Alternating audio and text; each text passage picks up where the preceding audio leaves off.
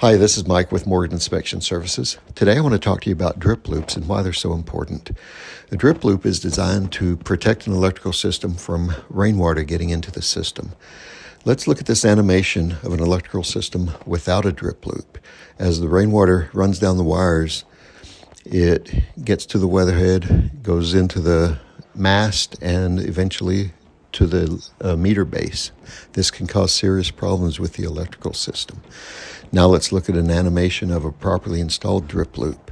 As rainwater runs down the wires, it goes to the low spot, which is the drip loop, and then harmlessly drips off and never has a chance to enter the electrical system. So the electrical system is protected.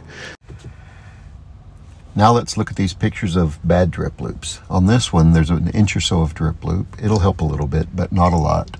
And on this one, there's no drip loop whatsoever. The water will run directly down this wire and into the electrical mast. And you basically have the same thing on this one. So that's what drip loops do. They help protect the electrical system.